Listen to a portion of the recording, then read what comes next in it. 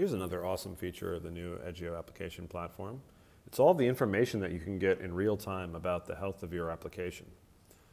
Here's mockaroo.com, and you can see from the overview page we get an overview of traffic, including a breakdown of all the different response codes in the ratio that they exist. So you can see it's like mostly green, which is 200s, 300s, which are like redirects, that's blue, a little spike in 400s here, and then a very minimal amount of 500s that you can't quite see unless you actually turn off the rest of these. Then you can see the 500s, but they get drowned out by the good stuff. So Mockaroo, generally healthy. You have a chart dedicated entirely to errors here as well, and you can see the only specific error code that I'm getting is a 500. You can see when the changes in configurations were made. Those are these vertical lines. So this was my deployment of configuration version 3.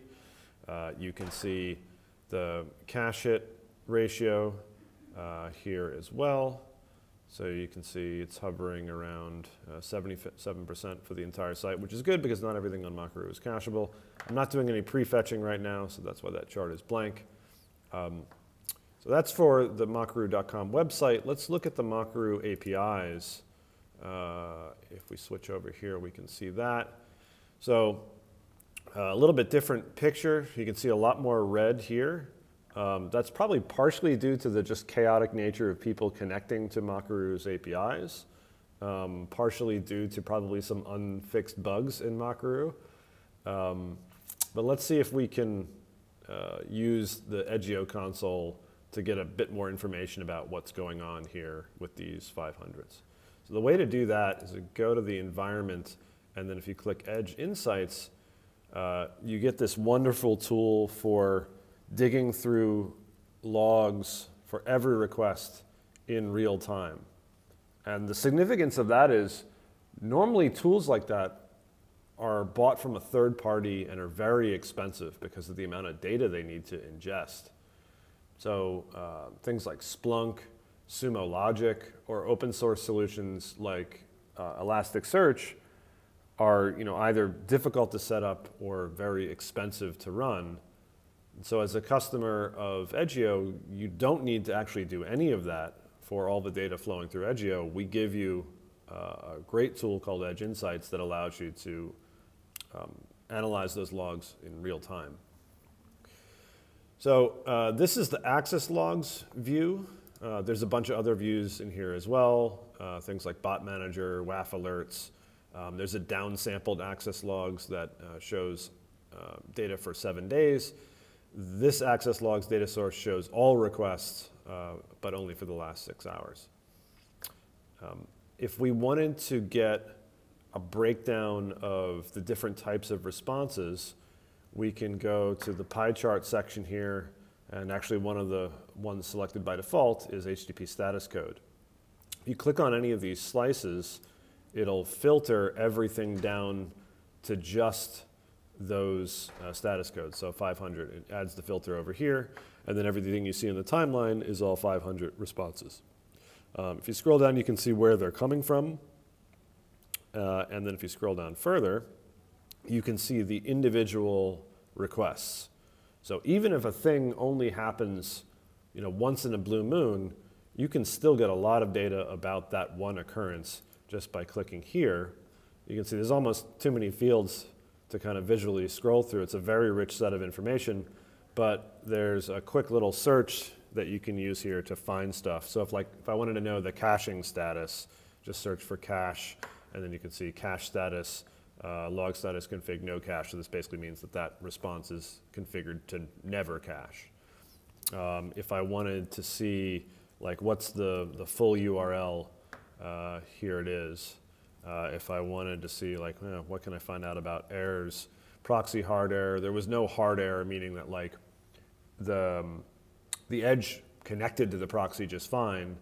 It's just that the proxy, or the origin. The edge connected to the origin just fine, but the origin itself returned a 500 error. So basically, this indicates that the problem is on the origin end, and I need to go debug that as a user of the platform on my own software.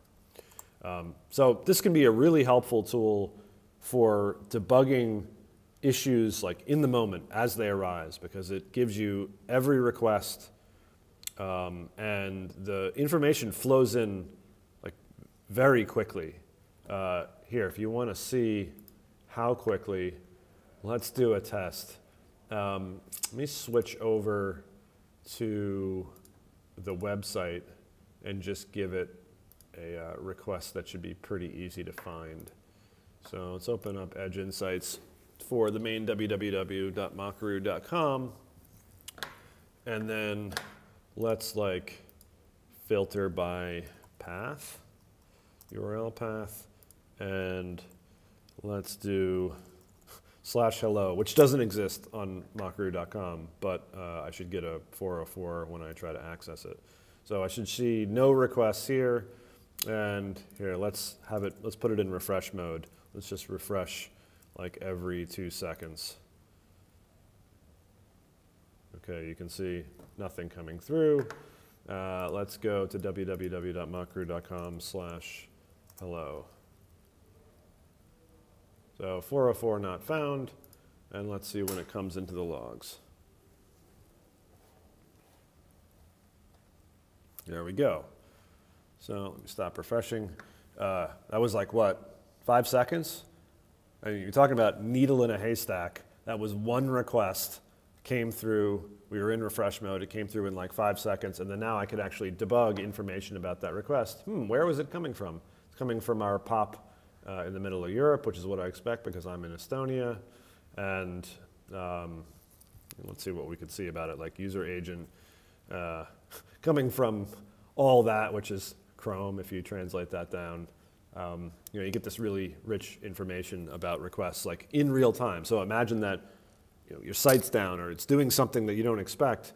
You don't have to go to some third-party tool or ingest like CSV logs and start poking around in them. You just open Edge Insights and you can literally see every request coming through, even if the problem is occurring frequently or very infrequently. You can use the tool to find that needle in the haystack and debug your issue.